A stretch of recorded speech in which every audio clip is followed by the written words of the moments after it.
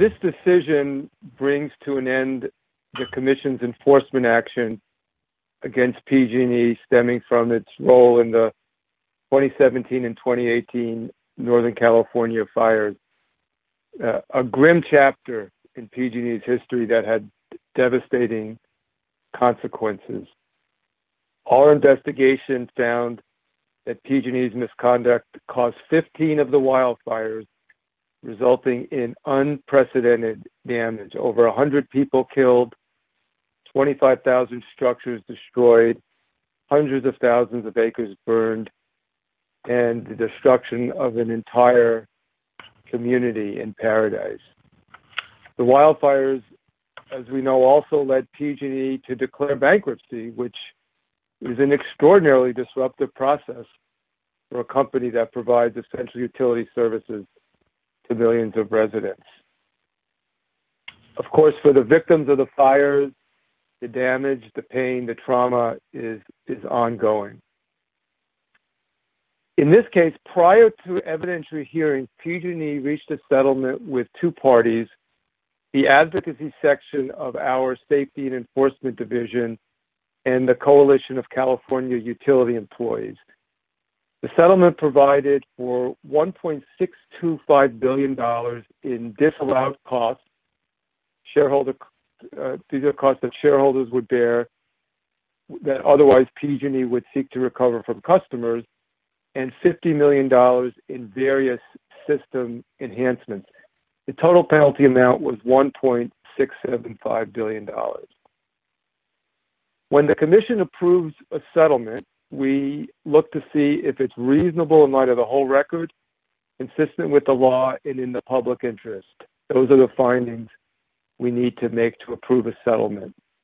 At the end of February, ALJ Judge Park issued a presiding officer's decision reviewing the settlement. The decision is known as a POD, and the POD modified the settlement in several important ways, which were entirely appropriate. First, it added an additional $64 million in system enhancements.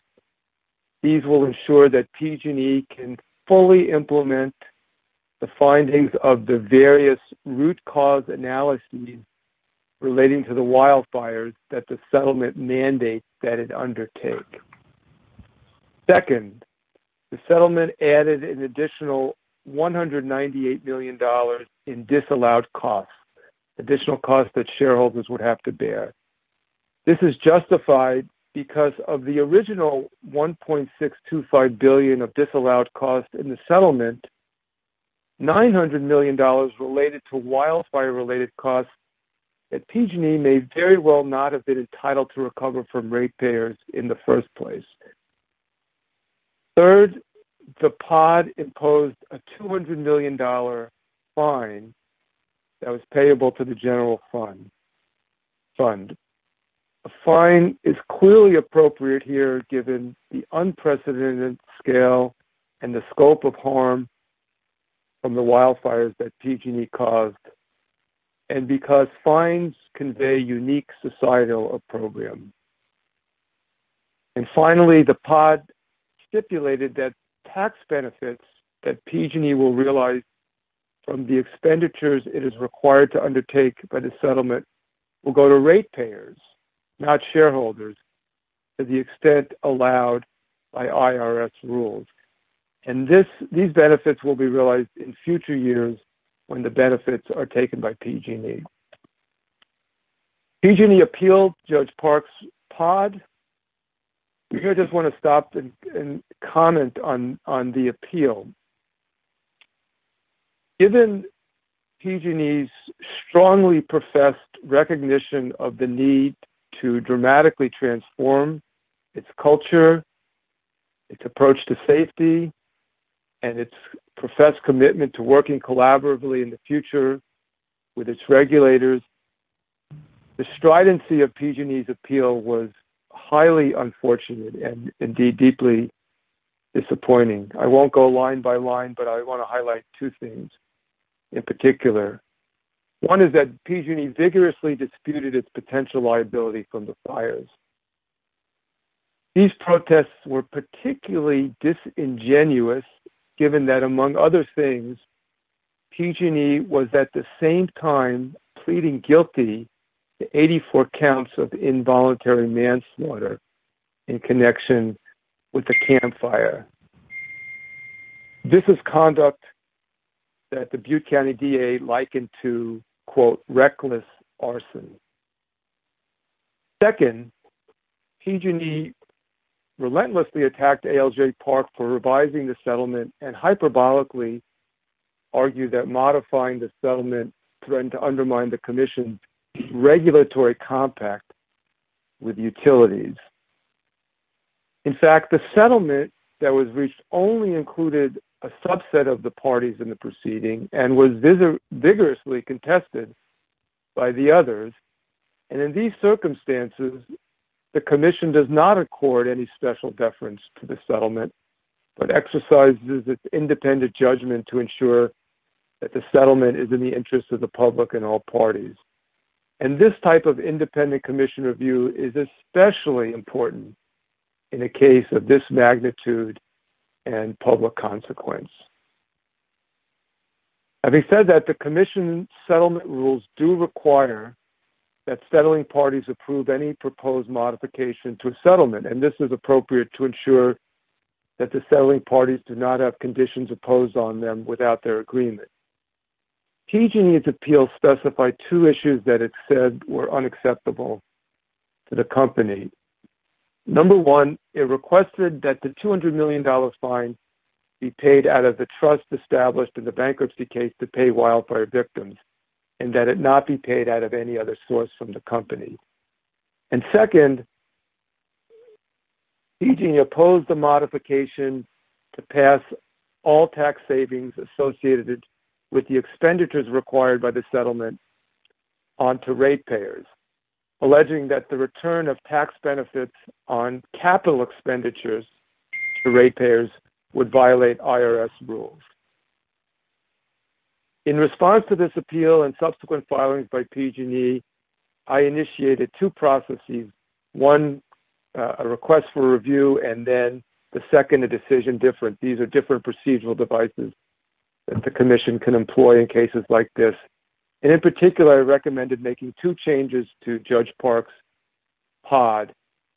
First, with respect to the $200 million fine, I rejected PG&E's proposal to pay the fine out of the victim's trust because it would be entirely inappropriate to pit the payment of fines to the PUC against the claims of the wildfire victims. At the same time, however, PG&E raised a credible threat that paying fines from sources other than the victim's trust could jeopardize the funding commitments that it had received and that it needs to exit bankruptcy. So given the unique circumstances of the bankruptcy, PG&E's need to exit bankruptcy by June 30th for wildfire victims to receive the benefits of the trust, assuming it's approved by the federal bankruptcy process, and also the need for PG&E to exit bankruptcy by June 30th in order to gain access to the state's wildfire liability fund, I recommended that the payment of the fine be permanently suspended. Second, I clarified that consistent with IRS rules, the tax benefits from the settlement that pass through to ratepayers will be limited to operational expenses only, and that the tax benefits from capital expenditures will go to PG&E shareholders. Again, that's consistent with IRS rules. Although the benefits that will go to ratepayers are uncertain, PG&E estimated that they could be as much as $425 million. After initially opposing part of my recommendations, PG&E ultimately accepted all of them and the modifications, as did the other settling parties.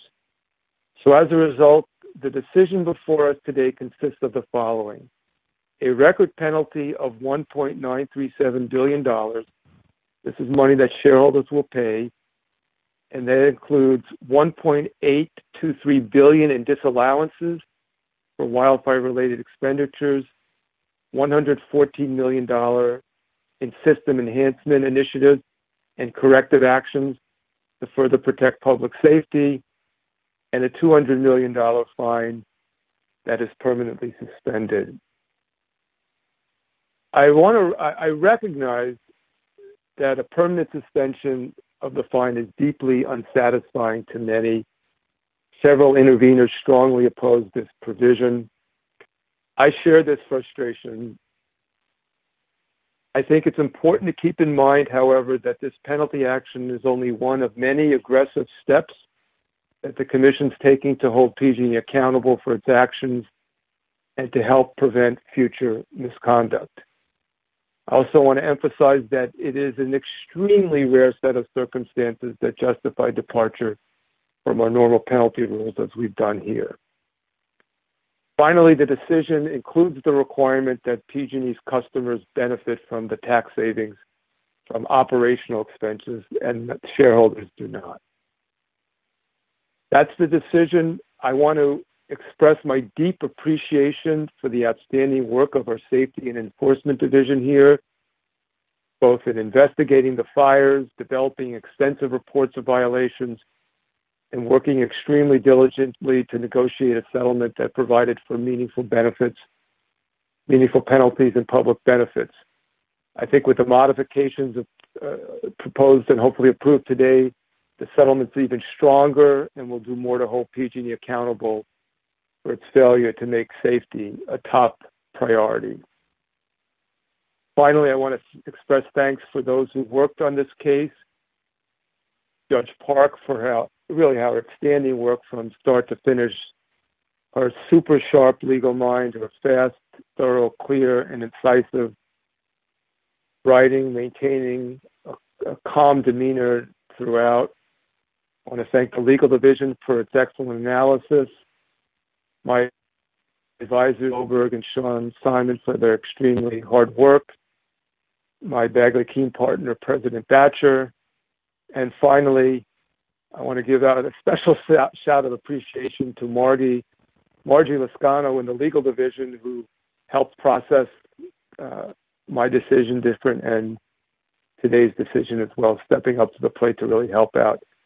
So with that, I will close and I ask for your support on this decision.